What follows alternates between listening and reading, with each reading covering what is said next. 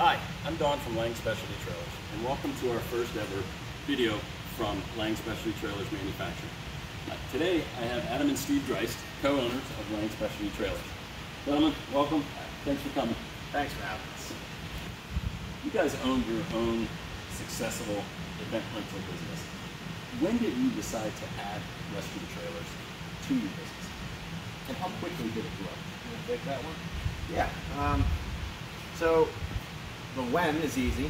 I remember very clearly because we got our first trailer in the summer of July 2007. I remember that date because the first setup was for his wedding on July 7th, 2007.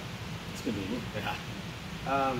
As to why, it was actually earlier that year. It was the spring of 2007. Steve and I were setting up a large-scale tented wedding, and a client had rented one of these restroom trailers. They could not find one anywhere. They had to bring it in from Washington, D.C., which is about 3 hours away. Up until this point, Steve and I had never seen a restroom trailer. We didn't even know they existed. You know, even really high-end events, we were using the portable chemical trailers. When this thing pulled in, Steve and I both took note of it, and when we got a chance to kind of look at it, we knew right away that this was going to be the future of sanitation in the event rental side of things. I think one of the major exciting points to this was we were out there setting up these tents with a crew of 6 or 8 guys sweating to death out in the sun. The guy that delivers the trailer shows up in a pickup truck. He's in and out of there in 15 minutes, never a drip of sweat. And to find out that the rental cost on the restroom trailer was every bit as much as our entire tent rental was kind of what made the decision. Yeah. Seeing how it went, and once we knew that this was going to be the future, we made the decision to make that purchase, add to the fleet, and use Steve's wedding as our kind of guinea pig trial run. Now you found that event rentals and wedding venues were just one aspect. What was a much bigger aspect to where really you had an aha moment or really the light went off? Well, when we first started, we did what we knew. We added this restroom trailer to our fleet just like we would a new table or a new chair. It was just another rental item, and we would recommend it to people. Anybody having a tented wedding, anything, would push the trailers. And it was very successful. Pretty much nobody got a tent or a rental without a trailer. And as our rental business grew, so did our need for more and more trailers. We kept adding trailers to the fleet each year. And it wasn't until around maybe 2013 that we found a whole new segment to the sanitation industry that we didn't even know existed. And what that was long-term commercial rentals. We were really lucky. We had a client, Chevron.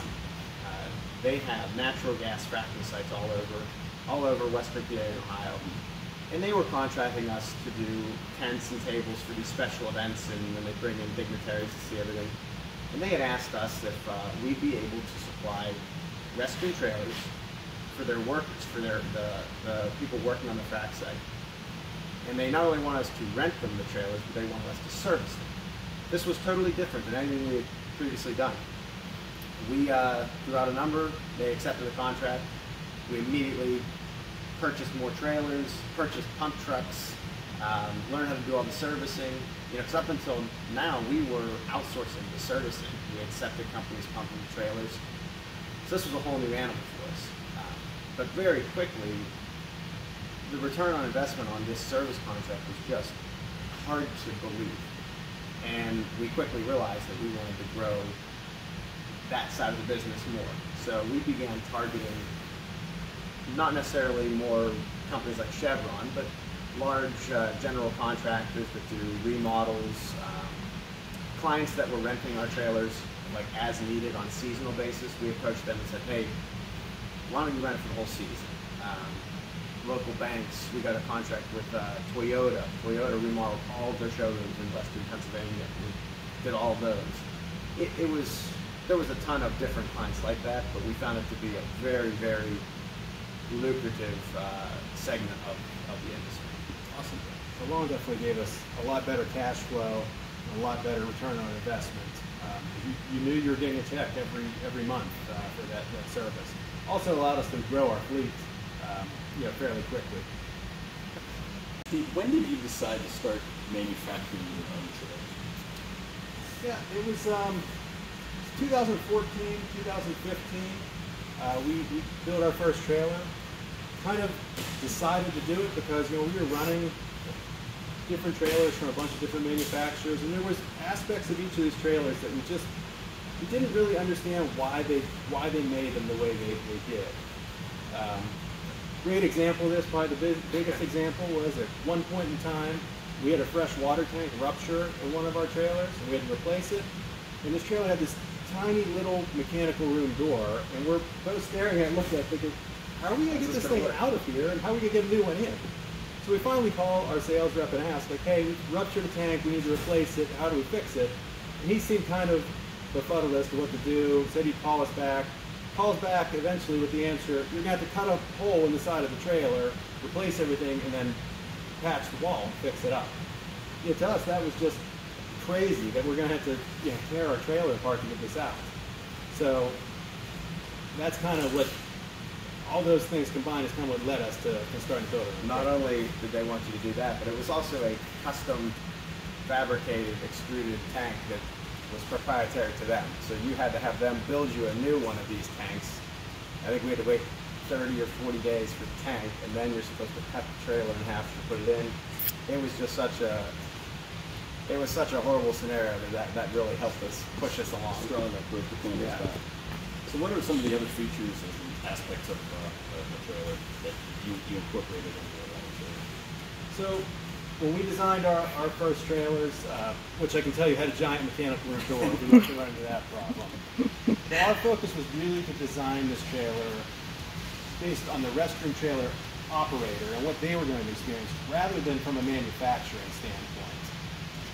Some of the things that we were really focused on is we wanted to make sure that this trailer was really fast and easy to clean. The setup was simple, it didn't require any tools. The trailer was durable, built to last. And then it was a compact enough trailer that had the ground clearance to get in and out of event sites without causing any damage to the trailer. I think when we designed the Pro Series trailer, we really nailed a lot of these aspects. We continued to refine this every year based on our own field experience and more recently from customer feedback. So when you added these features, what did you find? What happened when you incorporated these things into the trailer? So I found that our profitability increased on the trailers, primarily for reasons they were easier to clean. Our setup times were a lot less. Repairs were down significantly because we weren't damaging trailers coming in and out of event sites, pulling jacks off of them. And also, with the new tools needed and the way we had changed the setups, it was easier for us to train new operators. The training was big. When we had multiple different vendors, trailers, each one was different, trying to educate your staff on how to install this one and that one, and this one was a major problem. And they were, like Steve said, you needed different tools for each one, different hardware for each one. All the Lang trailers were built uniformly with the no tools concept. So from a training standpoint and a inventory loading standpoint, it made it a lot simpler to train staff and get them up and running. So you built your own trailer and you incorporated it into your fleet. What made you start selling restroom trailers? So it was 2017 when we incorporated, and we had a product that had been through a couple iterations, and we were just really happy with the product we built. And we knew that it could help other restroom trailer operators solve their pain points. And that's kind of what pushed us into deciding, hey, let's open a manufacturing arm. We're getting really good at building these. We got a good product, and I know we can help other people with this product. Okay. So both of your names, your last names are Ghrist. Where did the name Lang come from? We get this all the time. Yeah. So after we decided to open the manufacturing arm, there were a lot of names thrown around, and it took us a while to come up with a name. Eventually, we did settle on Lang Specialty Trailers, and kind of like Don said, we still get addressed as Steve and Adam Lang all the time, which isn't our last name. But the Lang name is an acronym for our children's name. So you have Adam's children, Logan and Anna.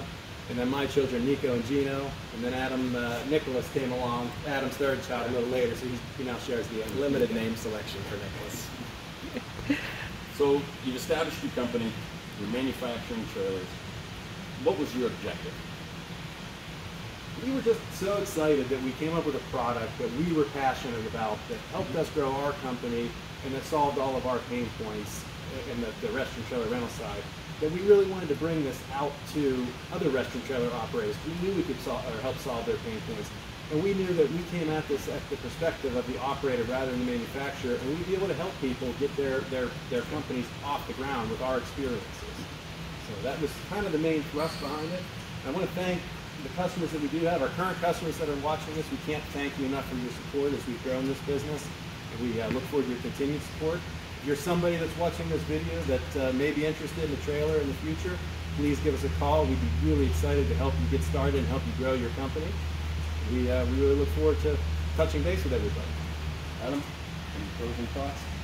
Steve said it just about all. I mean, we do keep in very close contact with our clients, and that's something we do take a lot of pride in, is the fact that we continue to innovate, we continue to upgrade.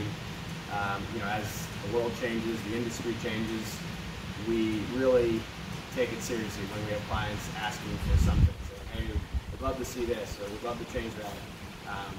We do make a lot of upgrades each year based on feedback from customers, and we continue to make improvements and continue to improve the product as we go. Awesome. Thanks, guys. I really appreciate it. Hey, thank you very much for watching. Be sure to like and subscribe, and check us out at langrestroomtrailers.com.